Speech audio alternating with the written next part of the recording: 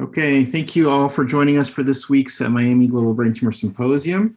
Just start introductions this week. My name is Michael Ivan. I'm one of the neurosurgeons here at the University of Miami, co-director of our research for our brain tumor program and a specialist in skull base and brain tumors. I'm joined today by my co-directors, Dr. Komatar, who's a professor and program director of our residency program, also director of the UMBTI in surgical neuro-oncology, Dr. Morkos, who's a professor and co-chairman of the neurosurgery department, director of skull base and cerebrovascular, and Dr. Benjamin, assistant professor, director of our skull base lab, and a brain tumor specialist. Each week or each month now, we've been putting on these symposiums targeting for education and sharing our knowledge for brain tumors across the world. And we couldn't do this without all of the help from the administration from the University of Miami, Sylvester Comprehensive Cancer Center, and the Department of Neurosurgery. And I thank Christina, Roberto, Ingrid, Damari, and Ignacio for all of the help that they continue to do and support us to make this successful. Anybody who's interested in learning more about our symposiums, about the Department of Neurosurgery here at the University of Miami, could find us on the website, on social media, or on YouTube, where all of their past symposiums have been stored and are there for your sharing and viewing additional times.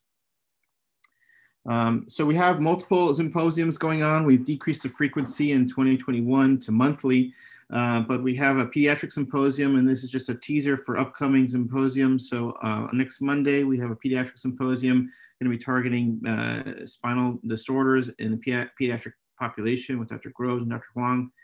And then Dr. Morkos on March 18th on Thursday, which is the third Thursday of the month, will be having a great group of panelists talking about endoscopic and open skull-based surgery with Dr. Gardner, Dr. Cohen, Goodall, Fernandez Mirandez, and Dr. Caldwell. So be sure to tune into those.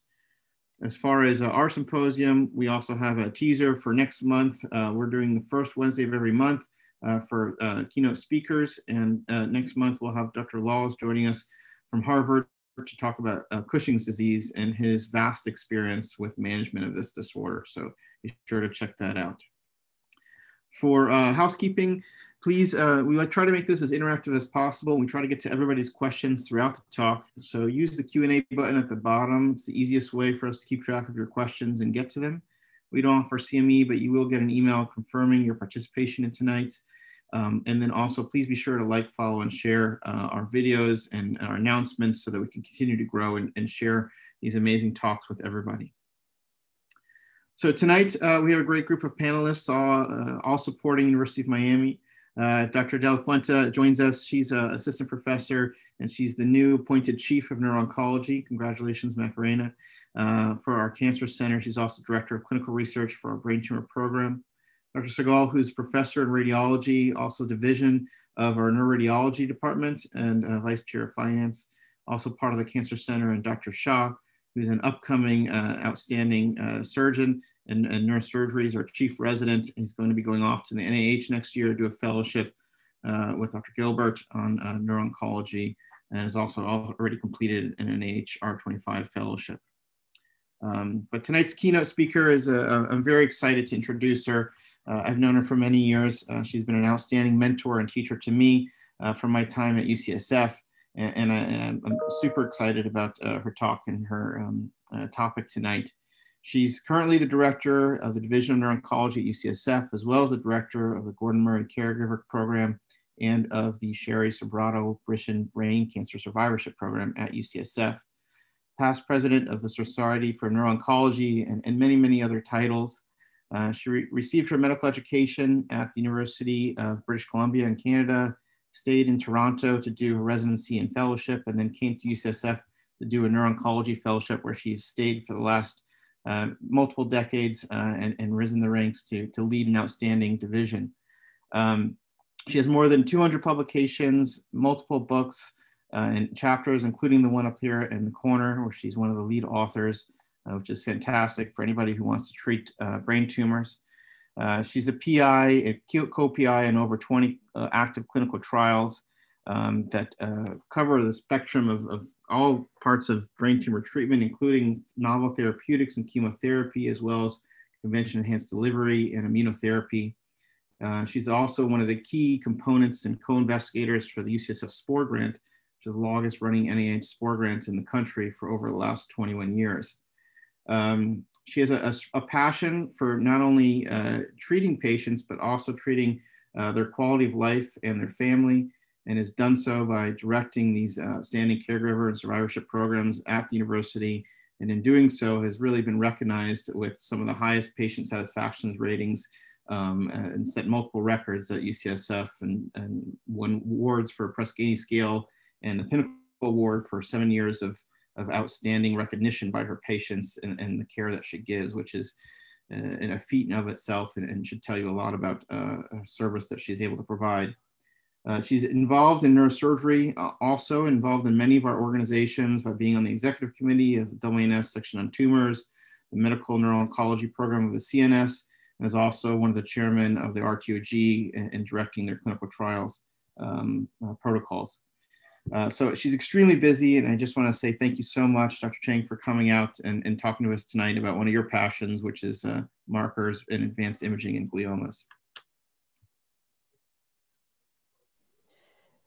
Thank you so much, Mike. It's been, that was amazing. I'm just getting my screen up. Are you able to see that? Yeah, that looks good. Perfect. Great. Thank you again. And it is really quite a privilege to be here and to have the opportunity to share with you some of the work that we've been doing at UCSF with regards to advanced imaging of glioma. So the first thing I would like to acknowledge, of course, is that this is team science. It's what I really love and enjoy, is the collaboration, not only with my colleagues in neuro-oncology and the neurosurgeons, but also the basic scientists in the Brain Tumor Center. And then for the last 25 years, working with the imaging team, both the imaging scientists as well as the neuroradiologists. And we've been very fortunate to get a lot of support from the NIH, but also philanthropic support to pursue this type of research. So just to start in terms of the role of imaging, I think when patients present with a neurological symptom, the first diagnostic test is an MRI or CAT scan or MRI scan with and without contrast. And in some cases in neuro-oncology, this can be a diagnostic test. Here, for example, on the left is an example of a tectal glioma, which is a well-circumscribed, non-enhancing mass within the tectum. These patients tend to present with hydrocephalus, and after decompression, usually there isn't any other treatment that's needed. We can monitor those patients. In addition, in neuro-oncology, we have some tumors that have a propensity to spread throughout the central nervous system. And here you can see an example of a patient with this medulloblastoma with evidence of hydrocephalus, but also of dissemination in the supratentorial compartment, where you can see multiple nodules of enhancement in the supratentorial area. And of course, this is going to be very important in terms of not only the prognosis of the patient, but also the therapy. In addition, I think for a surgical audience, there's no lack of information about how imaging helps you with directing the surgical management to assist with maximal safe resection, which is really the first step in managing patients with glioma. This is examples of functional imaging with magnetoencephalography, but also diffusion tensor imaging on preoperative MRI scans to delineate eloquent cortex to assist with maximal resection. The other major role of imaging, of course, is to non-invasively monitor our patients to detect serial changes that might indicate that the tumor is progressing, or indeed whether it's responded to therapy. And so classically, for example, a patient who has undergone surgery, we often will do a postoperative MRI scan within 24 to 48 hours to establish a new baseline. And then during their treatment courses, they undergo serial MRI scans to assess response and progression. So these are the hallmarks of the roles of imaging in neuro-oncology. The techniques that are used are the standard MRI with and without contrast that looks at the integrity of the blood-brain barrier. We also use FLAIR imaging, of course, to look at the water content within the brain and the nature of that water content. The apparent diffusion coefficient, or ADC, is also looking at the architecture of this tissue and how well mobilized is the water molecules within the structures. And then of course, perfusion, where we're looking at the ability of the tumor to either have new vascularization that tells us a little bit about the biology of the tumor. And so, for example, in the lower row, you can see two patients, both with non-enhancing tumors, one which is very cold on perfusion and the other one that is very highly perfused. And of course, this portend the high perfusion, potentially a more aggressive biology. But there are many challenges in imaging patients with glioma. These tumors are infiltrative and spatially heterogeneous. It makes it very difficult to define the margins, and it's a very poor delineation of tumor burden, especially when you have the sort of infiltrative non-enhancing component, which can be very difficult to discern from things like cerebral edema. There's a large variability in appearance on MRI scan within grade. So here you can see in rows with grades 2 and 3 and 4 tumors respectively, the degree of enhancement really cannot tell you necessarily the grade of the tumor.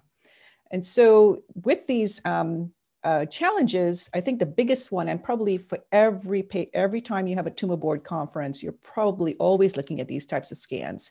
And you're looking at patients who've undergone surgery, radiation, chemotherapy, or other, for example, immunotherapy.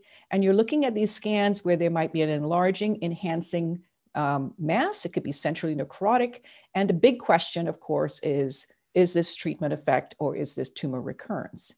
And this has a particular importance, not only for management of the patient, because you have to determine what the prognosis is for these patients and whether to change therapy or enroll them into a clinical trial, but also it makes it very challenging then to assess the response to novel therapies if we're not sure the type of patient we're putting into the study in terms of, is this truly tumor progression? And so many years ago, our research goals were focused on looking at non-invasive imaging as a biomarker of biological behavior, to develop and implement imaging methods that allow us to detect early recurrence and to facilitate implementation of new treatment strategies. And we really wanted to just leverage the expertise of our environment, our patients, our brain tumor scientists and the imaging scientists, and ultimately to translate this into clinical practice. So the purpose of this presentation today, I'm focusing on our MR spectroscopic studies that we've done over the many years. Now, what is spectroscopic imaging? These tend to be steady states. So it's analysis of the different chemicals within the tissues. The choline is a measure of the membrane component of cells. Creatine is the oxidative status of the cells, and N-acetyl aspartate is a surrogate of neuronal components. And so you can see that within a tumor, you can look at the normal brain that has a specific proportions of the respective chemicals. And we can also generate these metrics, such as the choline to NAA index, or CNI, that tells us that when you have an elevated CNI, you have a tissue that has a lot of membrane turnover, which is usually indicative of replication of cells. And you have a low N-acetyl aspartate because these cells are replacing neuronal components. And so the CNI index is one that can differentiate between active tumor and normal brain. We can also look at lactate and lipid because those are telling us a little bit about, for example, necrosis, that you often see this lipid, and lactate, of course, is anaerobic metabolism. And these can be applied as surrogates for tumor burden with glioma.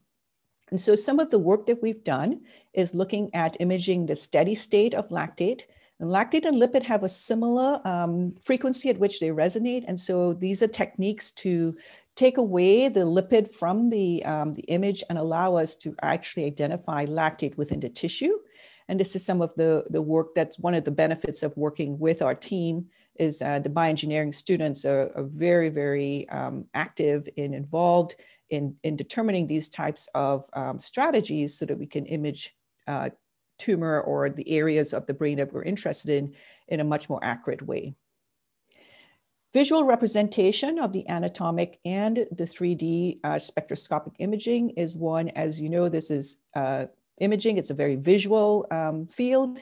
And so being able to characterize the volume of the entire brain, as you can see here, and also look at the choline to NA index or CNI index in a large geography of the brain is something that, again, is very important, because when we focus on one area of the brain, and if you're just looking at a very limited region, oftentimes after treatment, there could be extension of changes that if you haven't captured that within your voxel or box or region of interest, you might miss interpretation of what's really happening on a global level. So the ability for us to actually capture this much of the brain is really critical. So being able to assess tumor burden on these multi-slice pictures here, you can see how we can define that the area of infiltrative tumor based on the CNI index.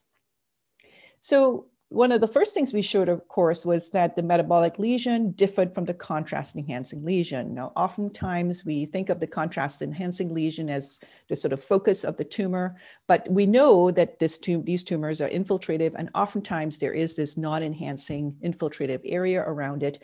And what we were able to demonstrate was that the metabolic lesion certainly expanded beyond the contrast-enhancing lesion. And actually, some of the characteristics of CNI lactate lipid would also help us to determine which patients had a worse prognosis. And we can actually quantify this using these types of values, such as the sum of the lipid in the CNI values, and looking at ways that we can characterize the extent of the tumor burden and how this correlates to survival.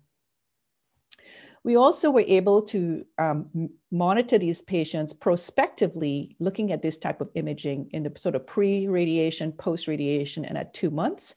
And here you can see some of the work that we've published on survival analysis, looking at these co-registered serial CNI column maps in patients with newly diagnosed glioblastoma pre and post-treatment.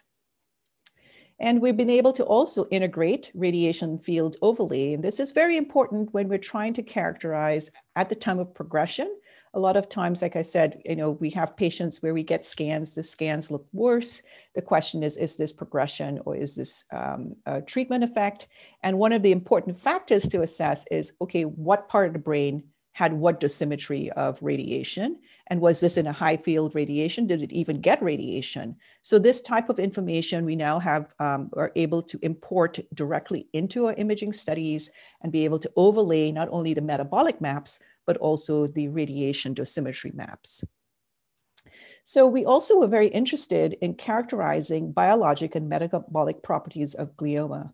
And I think this type of work that we developed was one of our first projects in our program project grant many, many years ago, was to really understand the geography of the tissue and where did the samples come from. So this is an example of some of the types of imaging that we acquired in pretty much every patient who came for surgery at UCSF. So we had to develop this protocol where we assessed each patient who was undergoing surgery. The patients volunteered to have this scan, which involved the classic T1 weighted with gadolinium, T2 flare, ADC perfusion, and proton spectroscopy. So we acquired this in multiple patients across various grades. In this particular case, we were very interested in understanding what parameters would highlight a sort of more aggressive area of the tumor.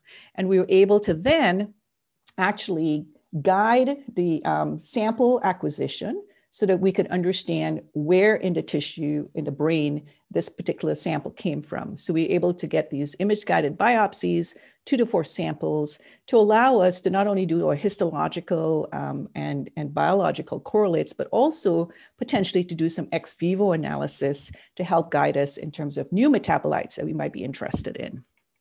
Now, in order to do this, it really took a lot of work coordinating the imaging acquisition, the surgical intraoperative acquisition of tissue, understanding the genomic and pathological characteristics of the tissue that was acquired, being able to align that to the imaging properties and be able to then construct this sort of neuro database that we can then pull out information about the patient's history of surgery, radiation, and chemotherapy, and put that together in several different projects to ask and answer specific questions. So here's one question that we're asking.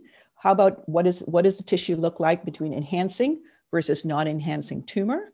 And here you can see examples of the voxel that we acquired in the non-enhancing component as well as the enhancing component, and being able to look at the various comparisons of contrast enhancing versus non-enhancing samples, looking at this sort of ex vivo changes. And here you can see the differences between the enhancing and non-enhancing tissue, showing that there was quite a bit of difference in terms of the in vivo parameters that was seen, as well as the histological findings. We were also very interested in looking at patients who had initial low-grade glioma and then at some time in their course of their illness progressed. These patients can progress as grade 2, grade 3, and in astrocytic tumors, grade 4. So what we were asking the question is, can we use these types of imaging characteristics to determine whether patients have actually upgraded in terms of their malignancy? And so here you have two cases. Both patients have very similar characteristics in terms of enhancement. So you cannot say that just because of enhancing, it's necessarily a high grade. And here you can see that in one case, this patient had still remained a grade 2 tumor. However, in the second case on the right, this patient actually had a glioblastoma. And so we were able to generate these heat maps of volumetric imaging parameters for patients who had initial grade 2, who transformed to either grade 2, grade 3, or grade 4 tumors. And so you can see how we are looking at this heat map to look at the various clusterings within grade. And what you can realize is, first of all, there's a lot of heterogeneity within the grade, especially in the grade 2 tumors. And some of the grade 2 patients' tumors had similar characteristics to grade 3 or grade 4. And what we're doing in the next phase of our study now is going back to not only look at the sort of IDH mutation status and all the other molecular characteristics that are so important in determining prognosis for our patients, but also capturing now their clinical outcome and being able to then map those to the multiparametric findings that we found. So what about differentiating treatment effect versus tumor recurrence? That's another project that we had in one of our grants. And what we were able to do is actually take these cells and look at the characteristics ex vivo. And what we found was that the myo-inositol to choline ratio, and this index now, which is a brand new index, were strong markers of differentiating on grade 4 glioma versus gliosis in the samples. And this is now so we discovered this in the last cycle of our PO1 grant, and now we're validating that as part of our ongoing efforts. And this is some of the work, again, published just last year in Neuro-Oncology, looking at recurrent tumor and treatment-induced effects and how these have different MR signatures depending on whether you look at the contrast-enhancing or the non-enhancing lesions of the tumors. And here you can see that the robust number of tissue samples that we're able to acquire across 139 patients who underwent this treatment. And this is a compilation of the work that we've done over the last 10 or 15 years. So I think one of the biggest changes in neuro-oncology over the last 10 years has been the characterization of tumors that are much better in terms of predicting prognosis. And this is based on the molecular and cytogenetic characteristics of tumors. Of course, for diffuse grade 2 and grade 3 tumors, the first mutation that has really been critical to differentiate the biology of these tumors is the IDH mutation. And then subsequently, whether there is the 1p19 codeletion is present or not. And of course, these are the definitions now of oligodendroglioma, astrocytoma.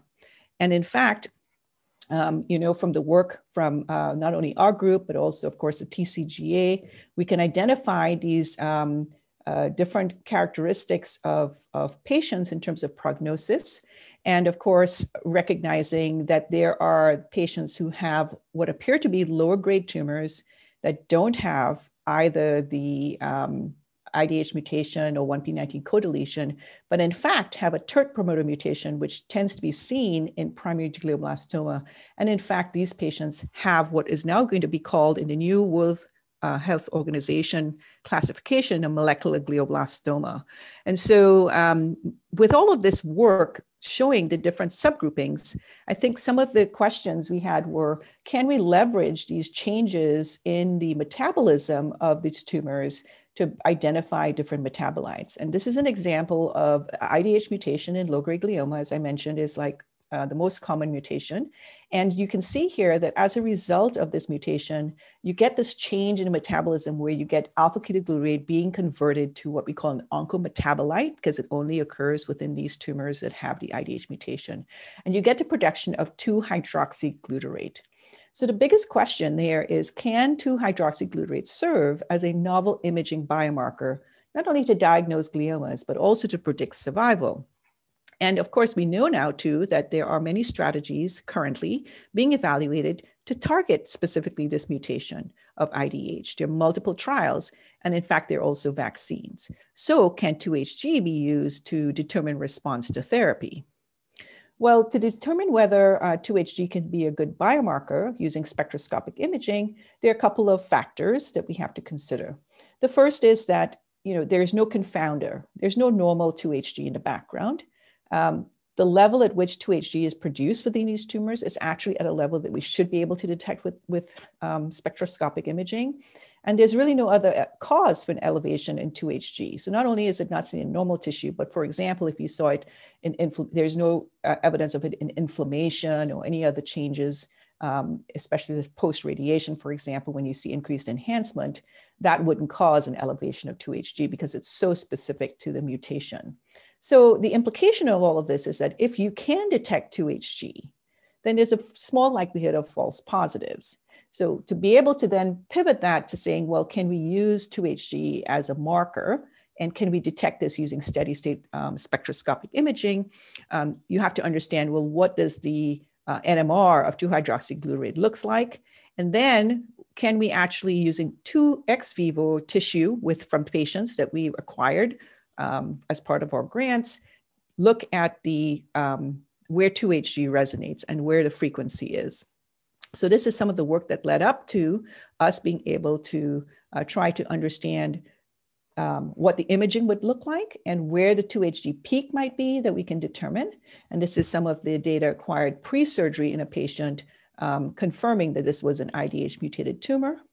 And here you have 2 examples, one with an IDH wild type astrocytoma and the other with a IDH mutant. And you can see the peak that you're looking at. Now, the difficulty with this, however, is that the glutamine and glutamate peaks are directly superimposed on the 2-HG. And so it can make it very difficult to ascertain. And so we're working now on other methodologies to really assess the IDH mutation.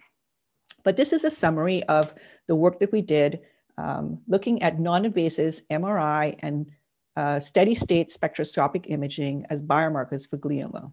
And this is where we can look at the tumor cell properties, the vascular properties, stromal invasion properties, as well as the other like IDH mutation, malignant transformation, and recurrent tumor versus treatment effect. And these were the non-invasive biomarkers that we could equate with these areas of biological changes within tumors. And the question then is, how do we incorporate all of this in a multi-parametric analysis to correlate to clinical outcome?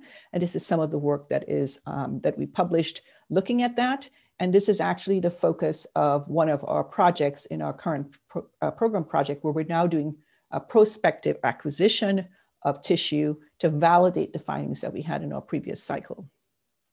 But I want to move on a little bit now to this exciting area of probing the Warburg effect using metabolic imaging. And this is now dynamic changes in the metabolism of tissue. And here you can see that the differences between normal cells, where you have aerobic metabolism, and tumor cells or proliferative tissue, where you have this transition of pyruvate preferentially to lactate.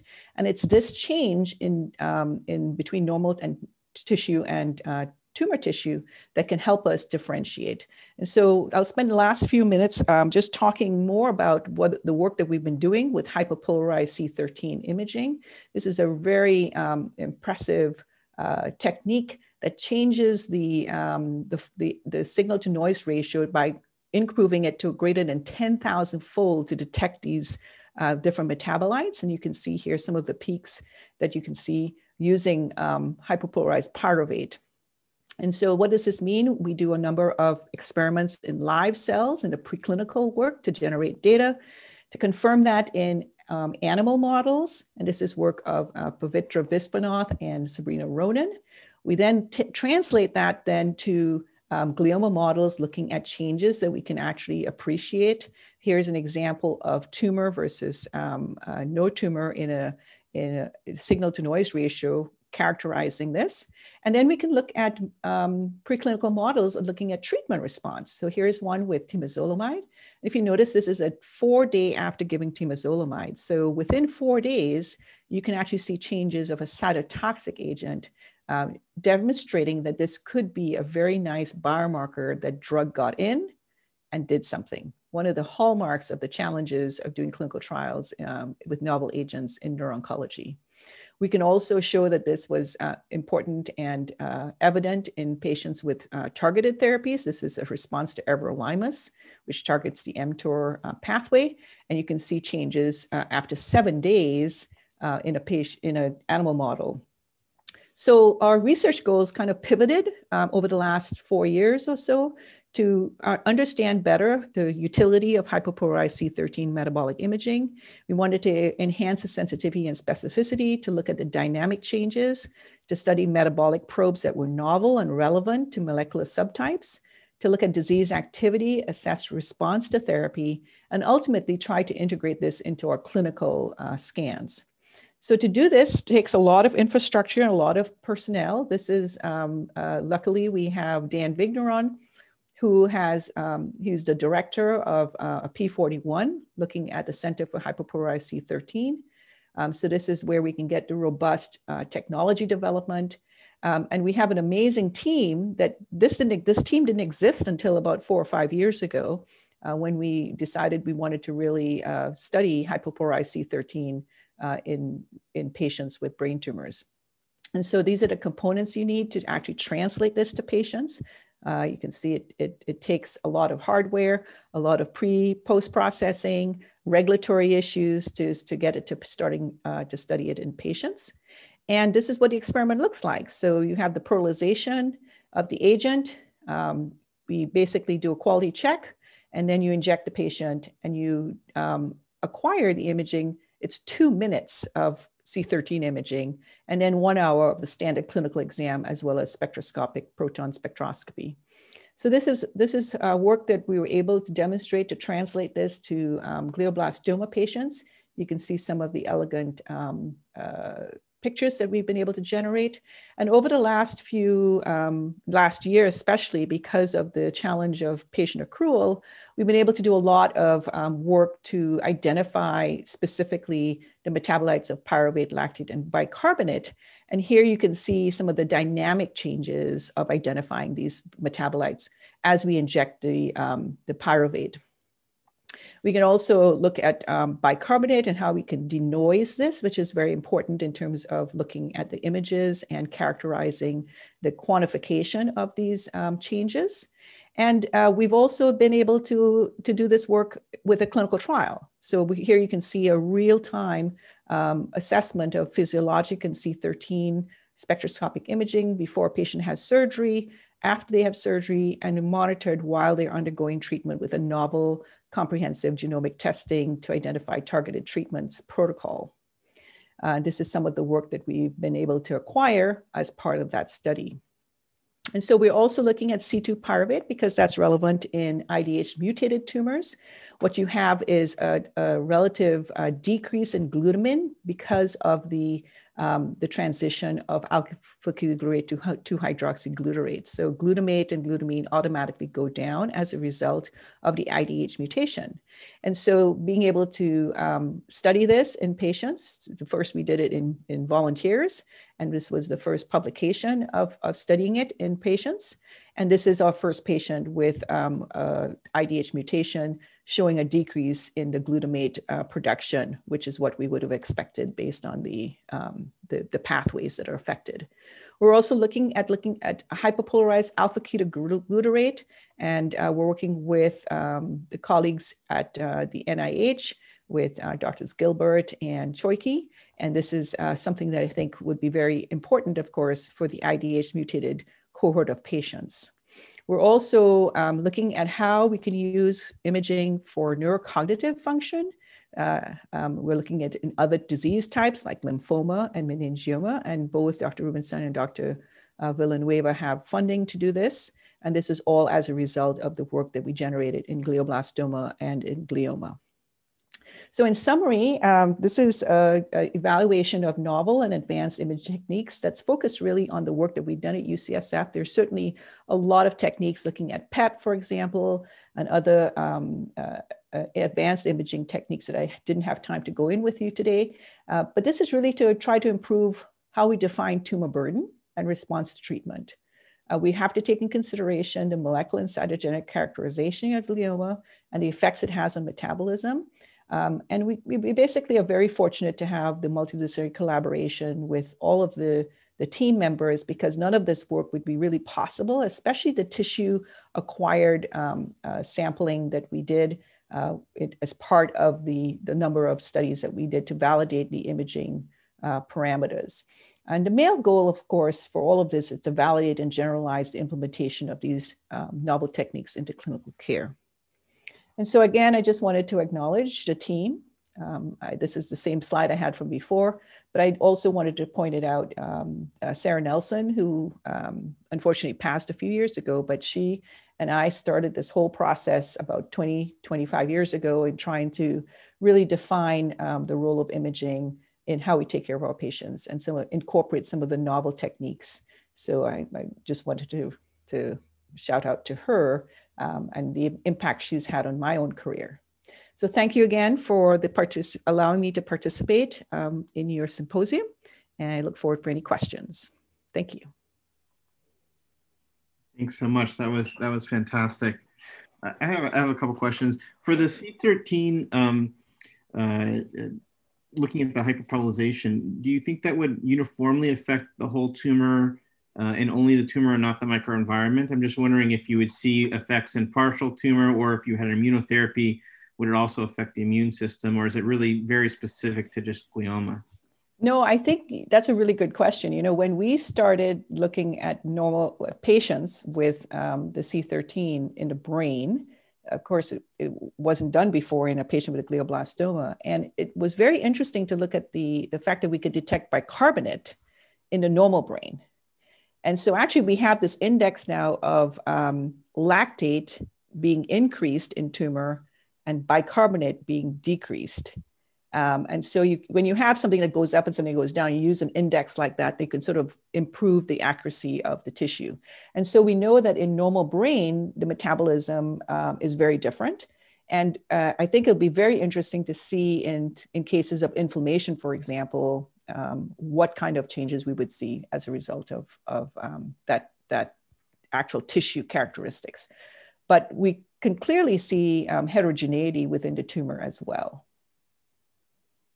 Yeah, no, it's phenomenal. I mean, I think understanding the dynamic changes of brain tumors in response to treatment, I think is really where the future is going. And because once we find out the tumor has grown, it's kind of too late, I feel like, in most times.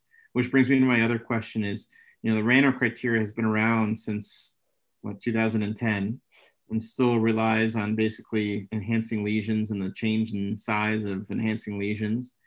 So, you know, how close do you think we are to getting some new criteria out to kind of assess treatment effects and other clinical trials that you're not involved in brain tumors?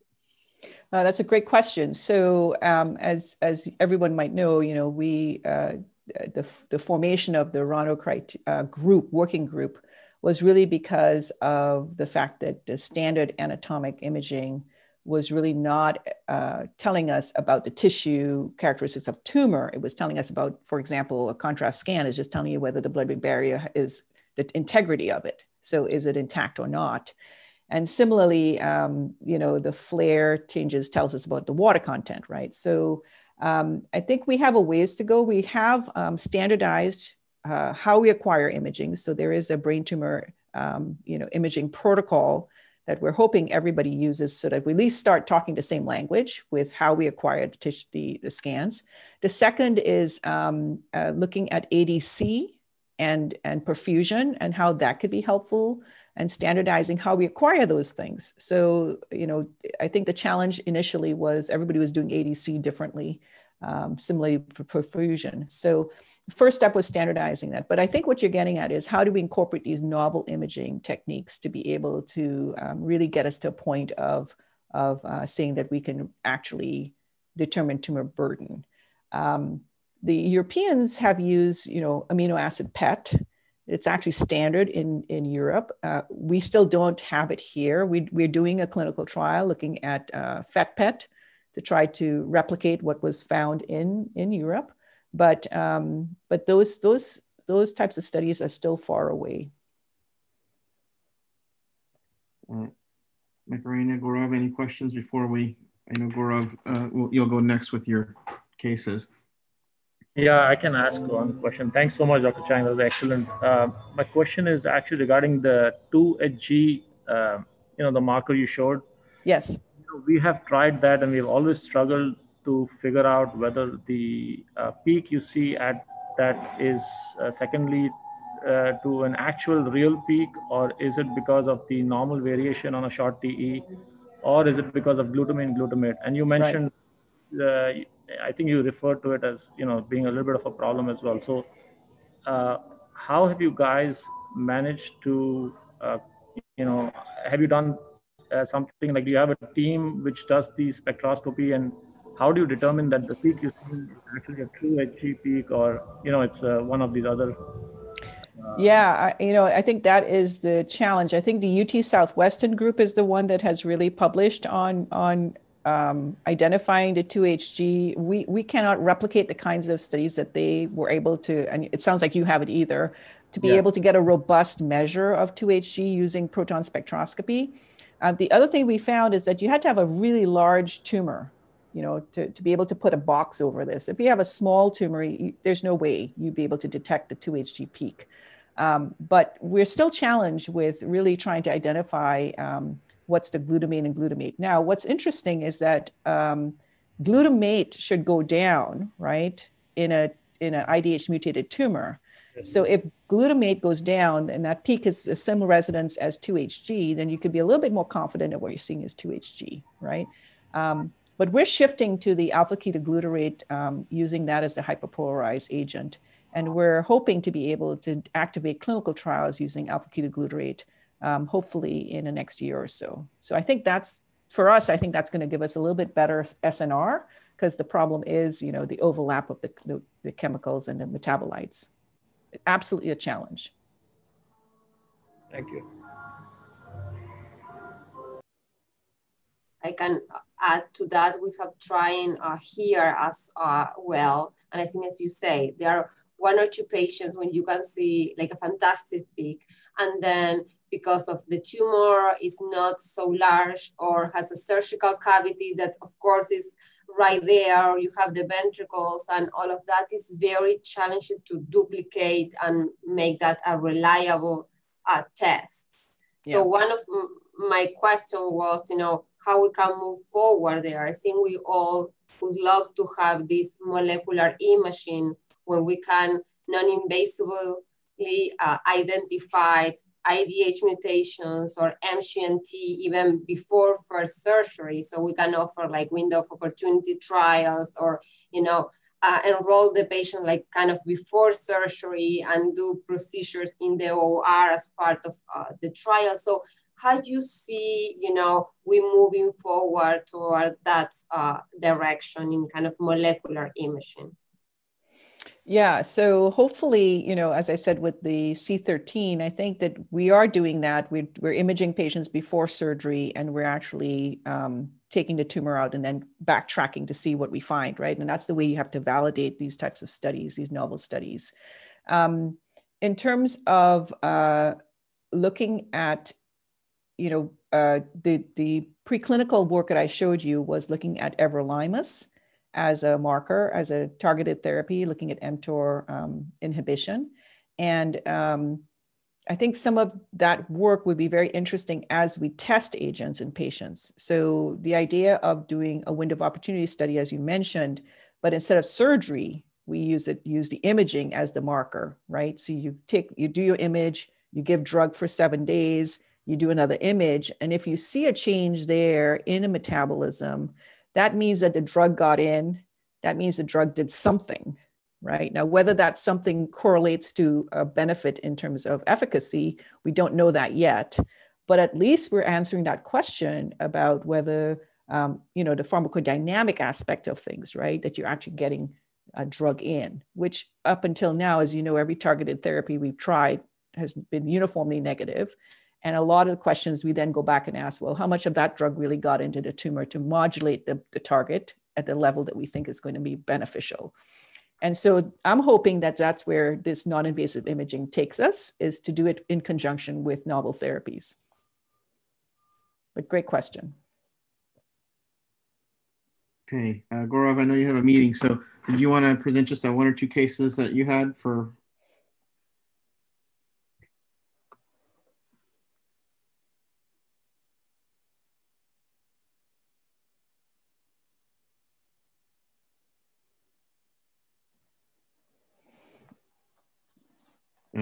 You're muted.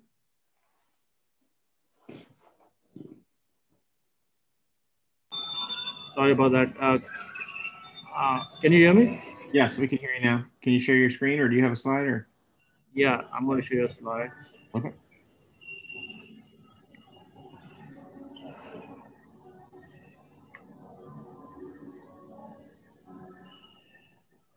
And I'm glad Dr. Chang focused on spectroscopy, because I'm going to show two cases, and both of them are on focused on spectroscopy. And it's interesting because there are two cases where I'll show you how spectroscopy helped. One actually in diagnosing a tumor, and one actually ruling out a tumor. So this is the first case we have, the 16-year-old who presented with papillary edema and vomiting. And you can see this centered in the fourth ventricle. There's a mass here. It's got heterogeneous enhancement. On the sagittal T2 weighted sequence, it looks like it may be coming from the vermis or purely centered in the fourth ventricle. And then, you do a diffusion sequence and you see that there is no restricted diffusion. And, based on the location, it looked very good for a medulloblastoma. But as you guys know, almost as far as I know, medulloblastomas always restrict. And then this tumor was not restricting. So we are struggling with what this could be. Maybe it's a ependymoma, maybe it's a medulloblastoma, which is not restricting. Maybe it's a, who knows, a high-grade glioma. So we end up doing a spectroscopy in this. And so at this point, we're thinking of pilocytic astrocytoma, medulloblastoma, ependymoma, mangoblastoma, maybe a solid type, or is this a high-grade glioma? We do a spectroscopy, single voxel on this, and what we see is a markedly elevated choline peak here, and a choline creatine ratio of close to almost 12. Now, I remember this case. I read this case, and I did not know what to do with this. I saw the choline creatine ratio, and I said, this must be a very high-grade glioma. And also, by the way, there was a lactate peak at a reversal of the peak at 1.3, which indicates lactate as well. Anyone wants to take a guess what this ended up being? Ashish, why don't you take a stab? Pilocytic astrocytoma. So it's interesting because, we always associate a very high choline creatine ratio with a high-grade tumor. But it's interesting that specifically in pilocytic astrocytomas, and this has been reported, the choline creatine ratio can be extremely high. And this is not because of the choline being elevated, but actually because of the creatine being depressed. And this has been reported in actually pediatric literature. This is an article from AJNR where they looked at the spectroscopy of several pediatric brain tumors, and they and this is quantitative assessment. So so they actually measured the amount of metabolites in these tumors, and they found that the creatine is significantly reduced in pilocytocytomas. So therefore, the choline-creatine ratio actually is falsely elevated. So whenever you see a very, very high choline-creatine ratio, you should think, keep this in mind. It could be a pilocytic astrocytoma, obviously in the in a correct clinical setting. That is one of my cases, and this is a second case. Mike, do I have time for a second case or? Yeah, please do. So this is a second case. This is several years back, so I apologize for the quality of these images. This was a case, I think like 15 or 20 years ago. This is when spectroscopy was just being developed.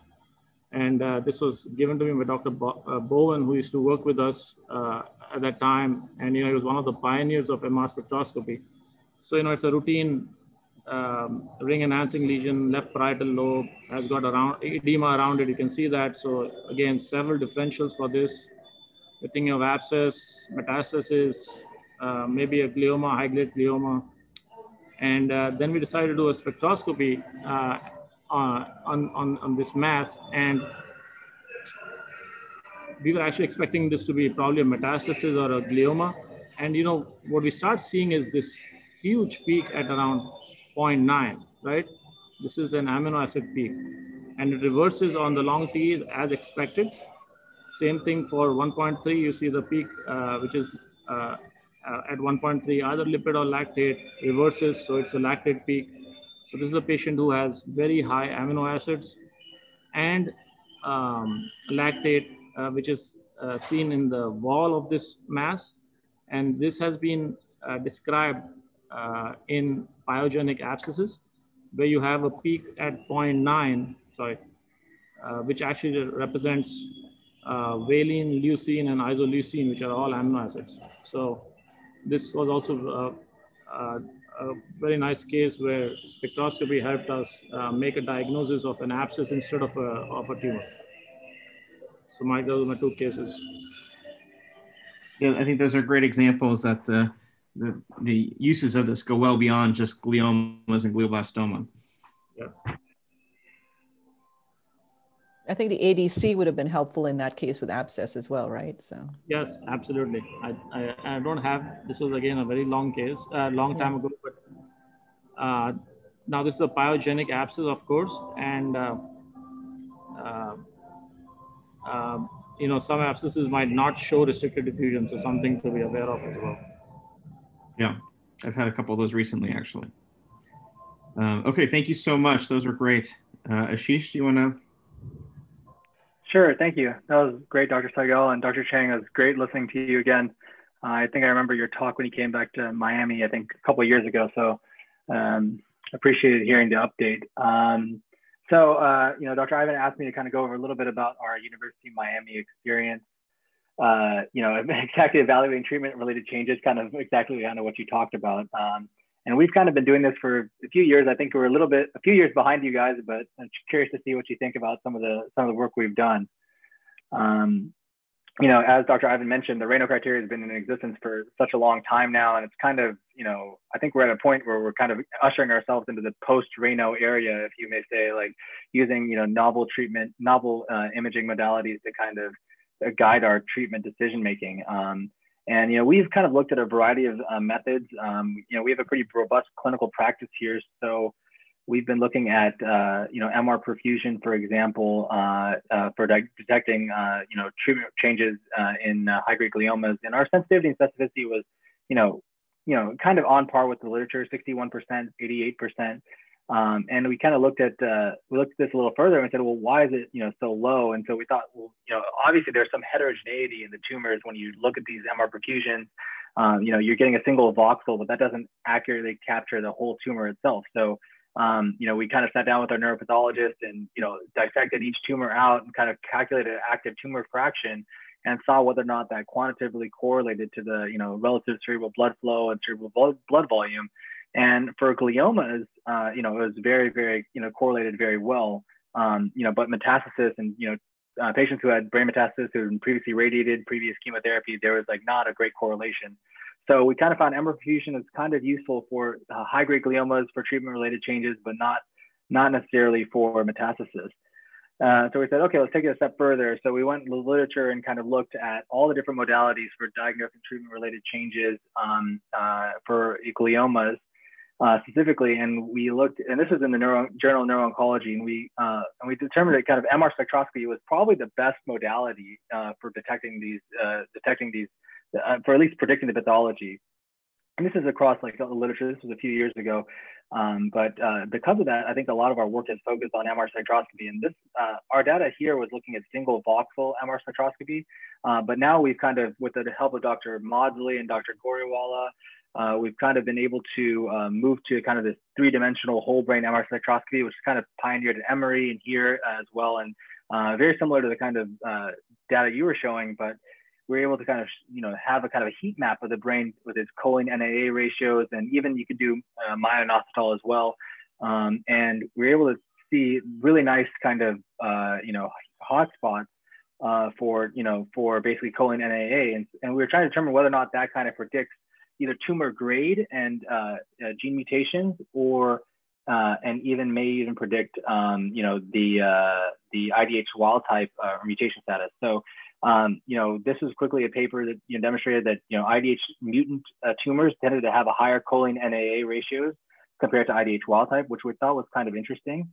And so that'll kind of, I'll kind of cut to the chase and kind of show my case real quick. This is a patient kind of, I thought this kind of demonstrated the utility of the whole brain MR spectroscopy. But this is a 65-year-old male who presented with seizures. Presented outside hospital in December 2017 and had this kind of posterior temporal small enhancing lesion, had another satellite lesion kind of here along the tentorium. And so he had an open biopsy of this lesion. It was IDH wild type, MGMT unmethylated, underwent standard chemoradiation, from January to March 2018. Had continued to have progression of his disease until about November, when he started on Avastin everolimus. He started having some response to this. The lesions actually regressed a little bit. And if you look at the MR spectroscopy at the time, this is the T1, FLAIR, T2, the contrast enhanced scan. There's not really much here, but if you look on the choline NAA, you can see this hotspot here on the contralateral corpus callosum. And you can see here, there's not really anything here on the other imaging slices. So we asked ourselves, okay, well, is this clinically significant or not? And if you look down the road, a few months later, you can see every month. 2 months later, you can see a little bit of nodule enhancement, and then of course, 8 months later, fulminant disease along the corpus callosum. So this was very useful because this is a very early biomarker of distant spread of this patient. And so, I guess my question to you is, if you see the patient like this in November 2018, do you plan for early radiation to this area, given that it's a hotspot, even though it's negative on all the other imaging? That's an interesting question. And then, and then in the preoperative setting, do you use this as a marker for extensive surgical resection as well? So that's kind of like my two questions for you. Well, I would say that if you go back to your FLAIR imaging that you had in your previous scan, do you see that it looks like there's some abnormal FLAIR? And it'd be interesting to see, exactly. Be interesting to see what that looked like with your FLAIR, because we know with Avastin, right? Contrast enhancement gets better, and you can see this concomitant increase in FLAIR in sometimes remote areas of the brain as a result. So I would be interested, the next slide you presented, you had the serial contrast enhancing. It would have been very interesting to look at your FLAIR, because already in January, you can see there's more mass effect in the corpus callosum, right? The splenium.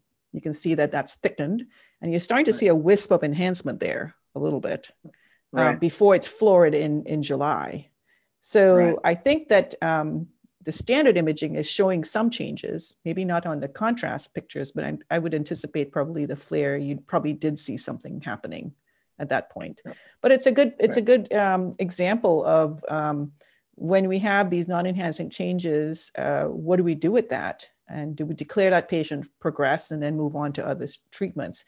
Early on in the Avastin, using Avastin, because we saw these changes, it's kind of one of the impetus for the Rano criteria, right? Because the standard assessment for post-Avastin treated patients didn't even consider flare changes. And we were seeing changes in flare that we actually biopsied. And if you look at the ADC, it was bright on ADC as well. So what'd be interesting to see in these serial changes that you have here, not only the standard anatomic like you have here, but the ADC, perfusion, and flare changes. So that's just a comment. But I would be concerned that that is a hallmark of distant disease. And the question then, of course, is, do you radiate that front area? Do you biopsy it first to confirm, and then do you proceed with treatment with like radiation? Because this is far away from the original radiation treatment. So, right, and then I guess if you see this patient and they've already gone to radiation in that area, do you recognize this? Do you use this kind of tool as an early recognition of treatment failure? You know, so that's right. Another kind of tool as well. Exactly. Yeah. That's a very nice, it's a nice representation of the challenges, I think, in a post-Avastin treated patient as well. Absolutely. Appreciate your time. Thank you so much. Love to chat with you later. Thank you. All right, thanks so much. Macarena, did you have any questions to summarize us? Yeah, I think it was a, fantastic talk. Thank you so much, Dr. Chang. I think my question is more like general. So how we move, from here, like forward, how we can standardize, these advances imaging. I think, we are probably good in many different centers. I can have this 2-hydroxybutyrate MRI, and we can have this MRS done, but then how we can standardize as kind of a new RANO criteria, or what's the next step so we can really validate the use of this. We can incorporate these imaging in clinical trials and really can understand more about, early changes in this tumor, Mm-hmm. So at our SNO meeting last year, we had a RANO update. And at that meeting, one of the biggest questions was, what about RANO for high-grade glioma, and where do we go forward with it?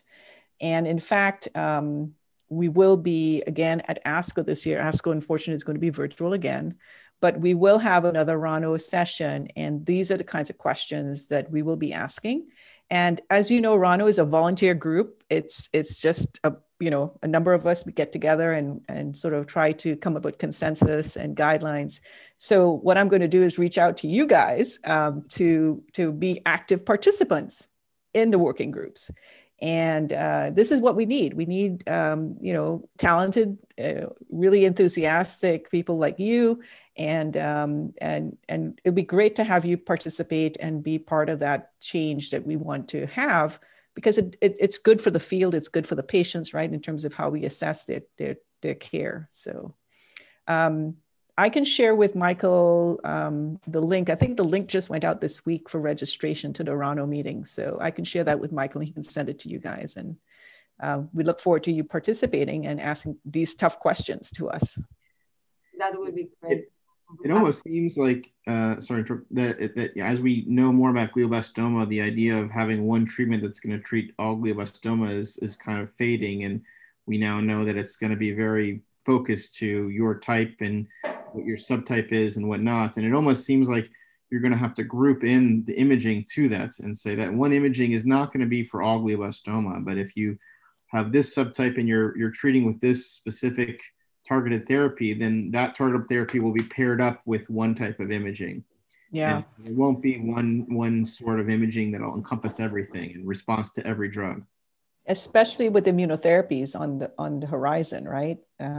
Who knows what we're seeing in the brain sometimes after these treatments, and probably also the oncolytic virus. So another group that's starting, we just had a first meeting a couple of weeks ago, is trying to standardize the oncolytic viral therapy treatments and how we assess changes in that particular patient population, and then what sort of immune monitoring types of changes do we need to encompass, as well as the non-invasive imaging. So, the liquid biopsies, the immunological markers, all of those things that are very, very important if we're trying to understand the effects that these types of therapies are having on our patients. So that's another working group that if you're interested in participating in.